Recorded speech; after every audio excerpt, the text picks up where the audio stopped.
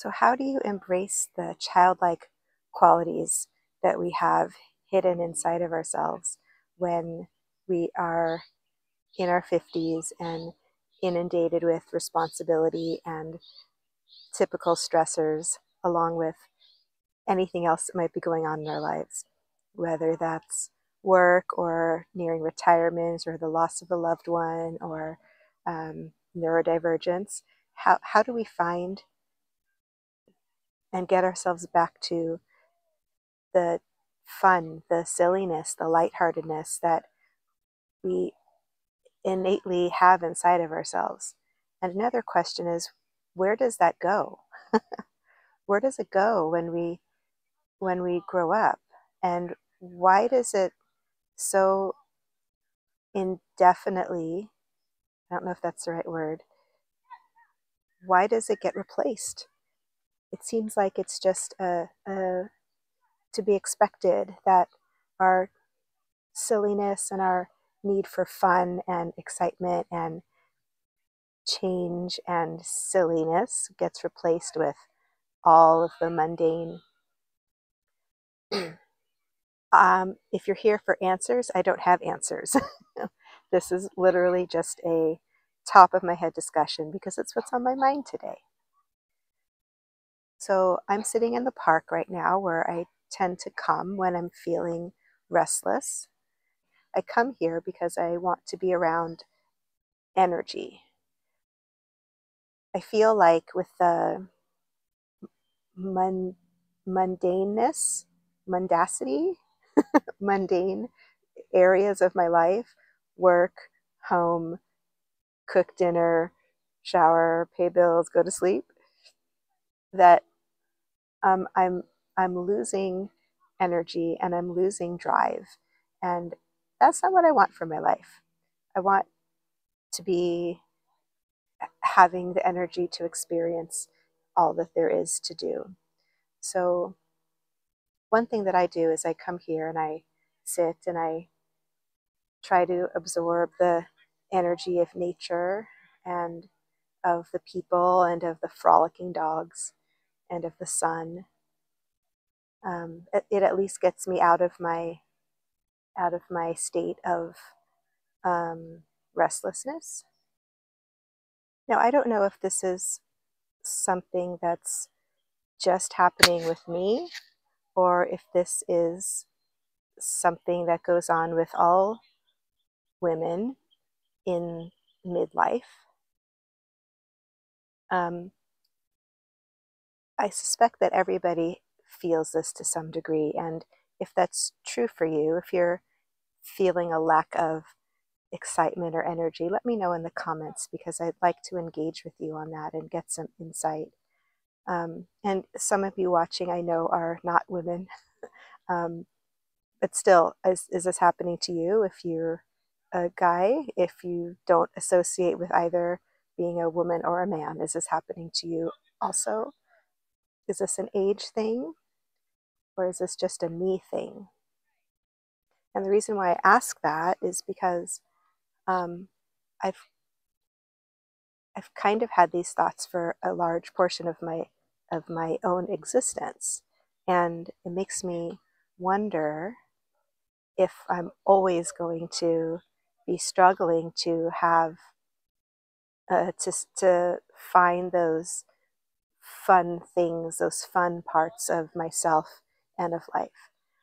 I wonder because as I'm uncovering my neurodivergent self, I'm by no means an expert in being neurodivergent and having autism and ADHD because I'm just finding this out about myself. It's still all new to me. But I wonder if it has to do with the fact that because I've always been in my head, I've always been a very internally focused person, that I find it hard to connect with things outside of me. So I really want to connect with experiences and activities that are light and easy and fun. But my tendency is to go to deep, not necessarily dark, but like deep exploratory avenues of self. And although it's really interesting, it can get tiring to always be wondering and seeking and searching for answers to things. So I'd like to know from any of you if you have similar experiences, if you are neurodivergent, if you are autistic. What are your thoughts on this? I even struggle sometimes because I just want to make like fun and silly videos, and that's hard for me. It's hard for me because I don't innately have that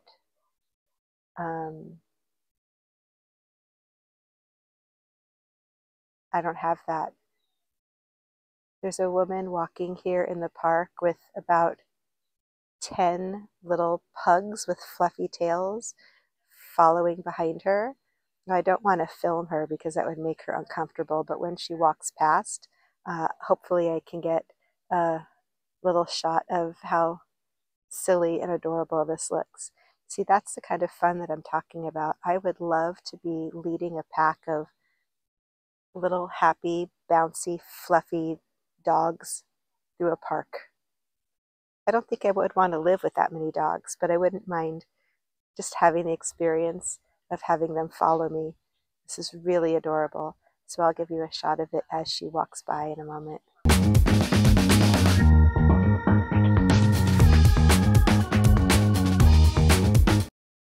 Tell me that that wasn't the cutest thing that you've ever seen in your whole entire life.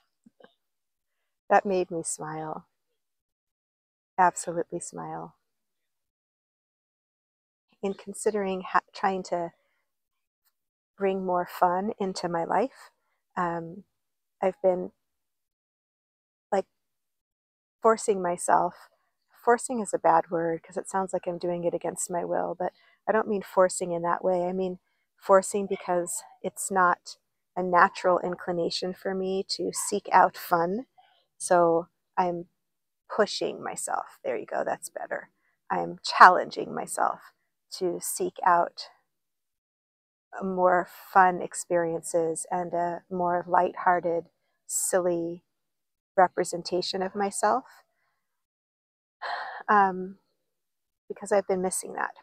So that said, I went to the thrift store today after an appointment I had in the morning, and the sole purpose was to find some accessories for my home that will liven it up. Right now our home is very cluttered because I'm in complete burnout and don't have any desire to clean up or put things away. But my intention is that once I start getting everything put back in order, I want to bring some quirkiness and some visual stimuli into the home and some color. So I was at the thrift store today, and it was so serendipitous because there were certain things that like totally popped out at me that screamed fun, silly, lighthearted, cute, and so I put them all in my cart, and I'd like to share with you what those things are.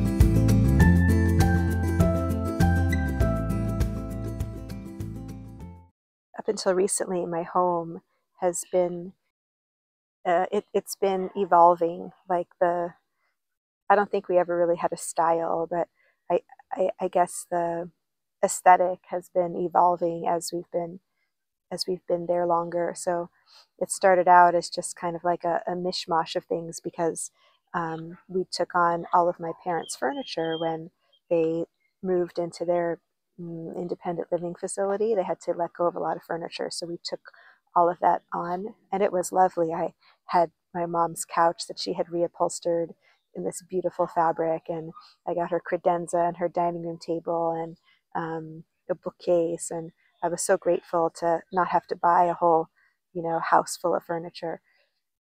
But as time passed, hi puppy, as that's okay. As time passed, what used to just be a mishmash of stuff from my mom's house is slowly becoming things that I've curated. But it's been hard for me to decide what I want my home to look like. So I've generally been going for just like a really simple, minimalist, neutral aesthetic. And it's peaceful, minus the clutter, but there's no life. There's nothing fun going on in there. And it's starting to bring me down. So I intend to bring some life into my home. I've already started in my master bedroom where I brought in some color to my bed. I have pink and green pillows, all different textures, a beautiful quilt on there, and that replaced just an all white bed with a white comforter and white lacy pillows. So I guess what I'm trying to say is there are places in my life where I can bring in some fun and life and what's the word? It's not style. That's not the word I'm looking for. Whimsy. There it is. Whoa, that took a long time to find that word. Bring in some fun and life and whimsy to my home. And I'm excited about that. I'm excited to make those changes.